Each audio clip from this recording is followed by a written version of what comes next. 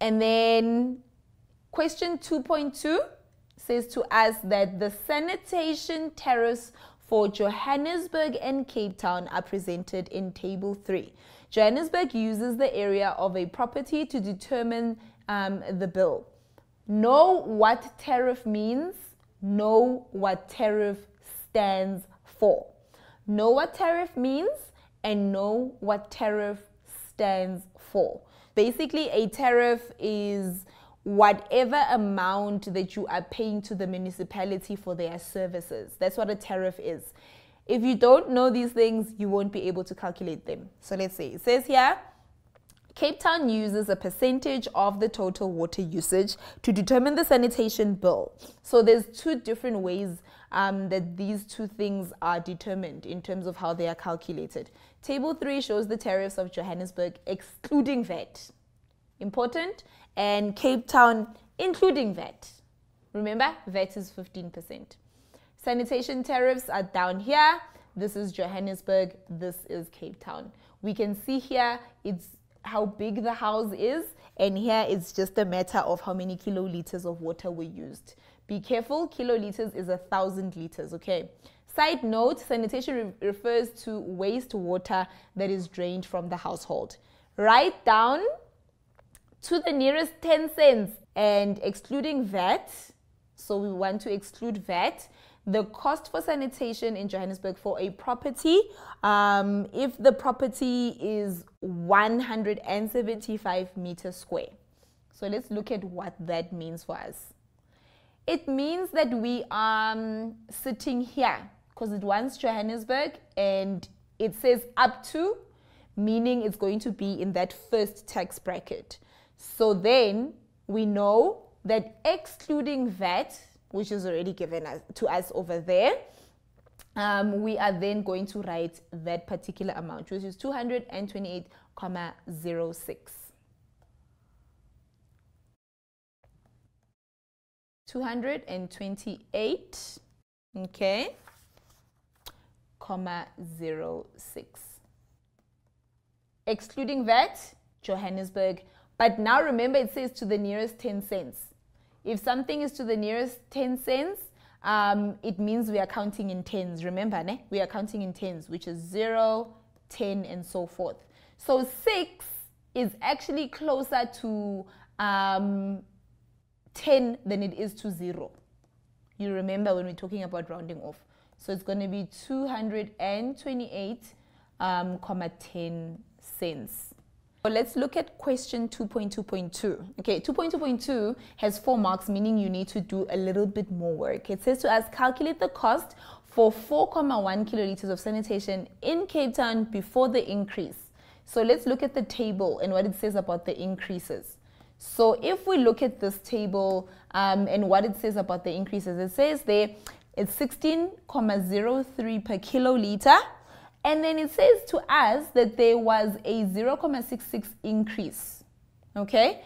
So it means we first need to subtract these two values with each other, and it will tell us before the increase. So 16,03 minus the 0.66 increase. And that's going to tell us how much the increase was. So that is 16,03 minus 0.66. So initially, before there was an increase, the water cost 15 rand,37.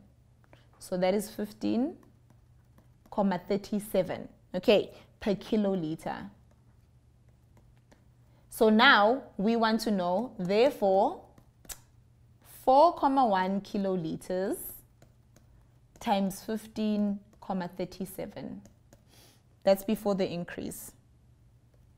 So that answer times 4,1, which is then 63,017.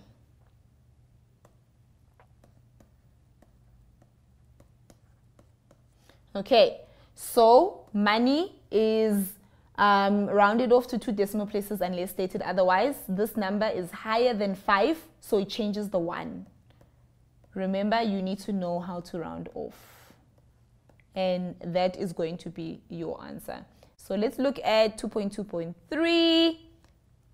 Mr. Jones lives in Johannesburg and Miss Brown lives in Cape Town. So they live in 2 different places. They both own a property with an area of 550 meters square. So both of them have the same property, ne? And each is billed for 22 kiloliters for sanitation purposes. Immediately when you see something like this, you know you're going to be asked to compare something. Use the table above to determine the difference in the cost of sanitation. So you see, we are comparing the two for the 2 properties. So we know for Johannesburg, I'm just going to say Joburg, we know for a stand that's this big in Johannesburg, this is how much you are going to pay for 22 kiloliters of water. 550. Remember, in Johannesburg, it doesn't matter how much you've used. As long as your stand is that big, which is that it's 443. That's going to be the amount. Doesn't matter how much water you used, as long as your stand is a certain size. 443.96.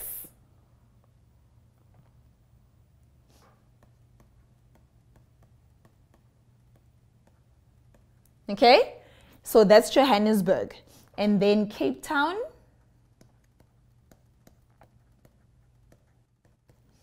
Cape Town is 22 kiloliters of water. You need to be very careful when it comes to these tariffs, and that's why it's 8 marks. So the first thing that you need to do when it comes to this tariff, you need to remember that for the first 4.2 kiloliters of water, that's how much you are going to pay per kiloliter. You need to remember that. And then for the next kiloliters, which is between 4.2 and 735. So what I like doing is that I like subtracting them first. So I need to subtract these 2 numbers to know exactly how much kiloliters are in that particular bracket. Each bracket holds a different amount of kiloliters. So you don't say just because it says that person used 22 kiloliters of water. You don't just say, oh, no, that's going to be in this bracket, so I'm just going to multiply it by that. No, that's not how you do it. You need to know this is like a step function. Okay, so the person is going to pay a different amount for each different interval. So what I'm going to do in this question, because I want to see how many kiloliters of water are in each interval, I'm going to subtract using my calculator. So if I subtract, it's going to be for the second step 7.35 minus 4.2. Okay? So in that bracket, I've got 3.15 kiloliters of water. So here, I've got 3.15 kiloliters of water. Just not sure if that is visible. And then, maybe I should write it on top of the toilet so that we can all see it. So that's going to be 3.15 kiloliters of water. Just, yeah, it's visible. And then I go to the next bracket, and the next bracket, which is this bracket, I want to see how much is accommodated there. Let's use my calculator as well. So in this particular bracket, we have 24.5 minus 7.35. So 17 kiloliters of water are accommodated there, 17.15. So maybe I should use a different color. So that's 3.15 kiloliters of water. Doesn't look really good. 3.15 kiloliters of water in that bracket. In the following bracket, 17.15 kiloliters of water. Okay, so I've subtracted everything that I needed to subtract. let's go and see how I am going to use what I have been given here. So I think it's a good idea for me to probably, let's go see. So it's going to be the first 4.2 kiloliters are going to cost me 16 Rand and 3 cents. So that means the first are going to be 16 Rand and 3 cents, which is the first 4.2 kiloliters of water. Okay, now I've got those. Plus, remember, I'm using 22 kiloliters of water. This is me. Okay, when I add up all my kiloliters, they need to give me that particular amount. So I know that the next set in terms of kiloliters of water is going to be 3.15. So that's 3.15 kiloliters of water.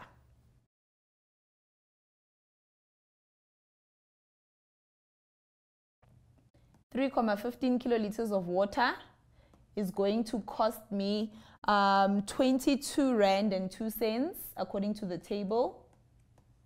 Okay, plus this next step is a bit tricky, and the reason why I say it's a bit tricky is because these kiloliters of water and these kiloliters of water and the following kiloliters of water need to give me 22.1.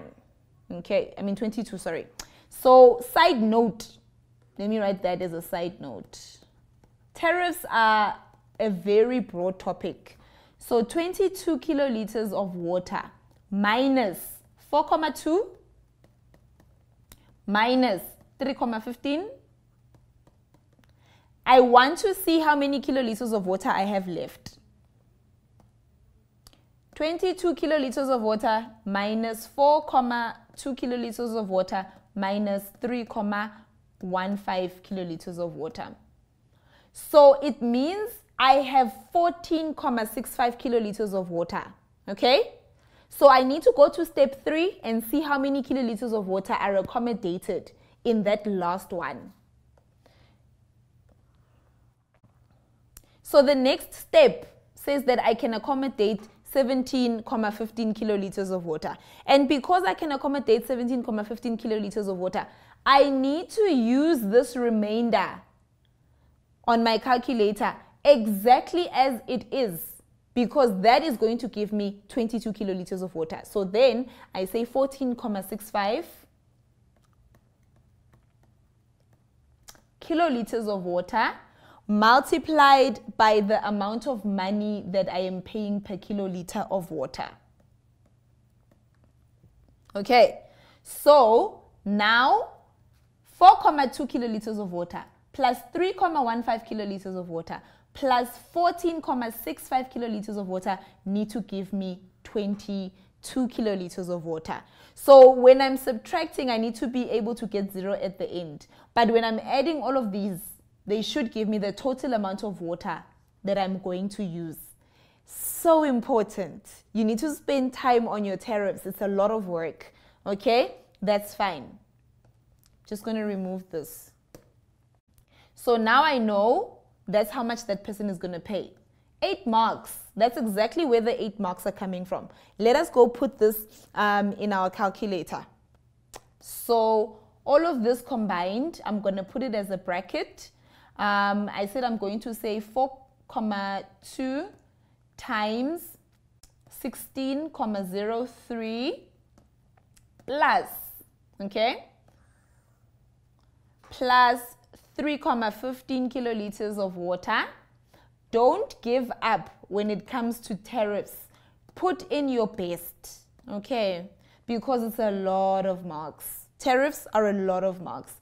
We said the remainder is 14.65, and then you have to multiply that with that 30.92. I hope this makes sense to you. And then our final answer will be 589.67 because it's 2 decimal places that we are working with there. So that's 589 67. Perfect. However, we have not fully answered our question because it says the difference. Whenever you are asked for the difference, it means you need to subtract your two answers. Therefore, if I'm going to go and subtract my two answers, I am therefore going to use them as follows. I'm going to say to myself, also, it's very important for us to know whether the VAT is included or excluded and so on. So let's just go up and see first. The first one says VAT is already included. So I'm going to, no, VAT is excluded. So I need to calculate the VAT first because I can't compare two things. Like I can't compare VAT included and VAT excluded. You cannot compare. So you need to make sure that now you add the VAT here first and then you subtract them with each other. So if I'm adding VAT, so I said that excluded is for Johannesburg. So if I add VAT for Johannesburg, I'm just going to add that. So it's going to be 15% of 443.96. I like putting it in one step so that you don't forget it. When you put it in one step, you will not have any issues with that. So let's go and put it into our calculators when we add our VAT. So if we're adding our VAT to that amount, it's going to be 443.96 plus, okay, 15%, I need to be adding VAT, times 15% times 443 again, 96. So the amount with VAT included in it is 510.55. Okay. So then we can subtract the two amounts, which is going to be 589.67 minus 510.55. Nice. 589.67 minus 510.55. So the difference is going to be 79 Rand and 12 cents, which really makes sense. You know, it needs to make sense. So you always need to make sure that your questions make sense. Okay, let's look at this one. Explain how the tariff system used in Johannesburg. One's beneficial to homeowners in terms of water usage. Why is it beneficial? If I look at my Johannesburg tariff and how it's calculated, it's not dependent on how many kiloliters of water I used, but it's determined according to the property. So the bigger the property, the more you pay. The smaller the property, the less you pay. 2 marks. That's all that it is. So the bigger the property,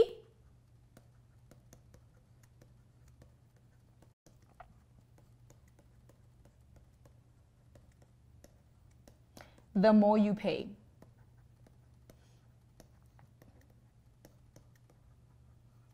So that's why it's beneficial. And the smaller the property, the less you pay. So we would actually call it, direct proportion. So the bigger the property, the more you pay, the less the property, the less you pay. So you can just say direct proportion. So if you were to draw a graph, it would go up. Okay, that's exactly what the graph would look like if you were to go and to draw the graph. And this is exactly how you'd answer question 2.2.4. Please do not forget to know all your terms, like what VAT stands for, what an investment is, and so on and so forth, so you can get all your questions and all your marks.